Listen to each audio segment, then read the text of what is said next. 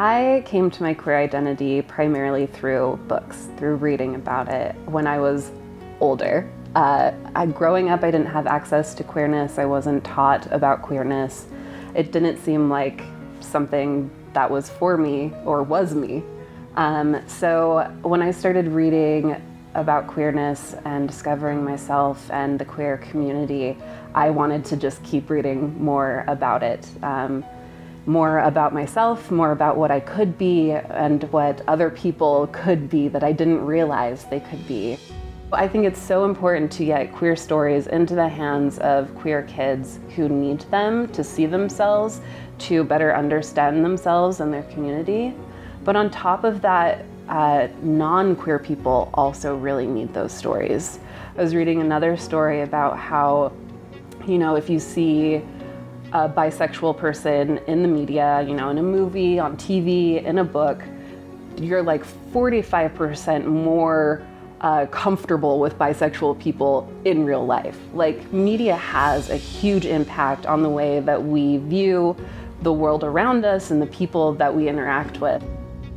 I taught school for a really long time, and there was always this don't ask, don't tell situation in my classroom, particularly because I was in Colville, Utah, and it was very clear like I was not allowed to be openly queer. To the point where it was almost the district was like alienating everything about queerness. Like, we know these people exist, but we don't talk about these people. That's the literal phrasing.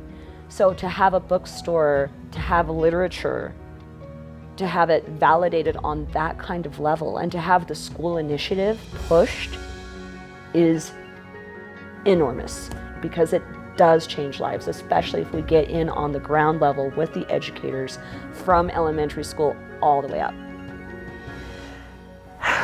There's so many ways that Under the Umbrella could use community support. I'm one person.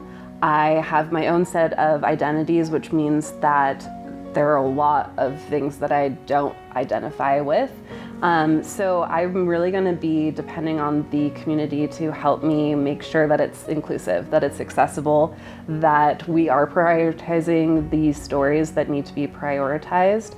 I read a lot, but I can't read everything. So literally, please do send me book lists that I should have in the store.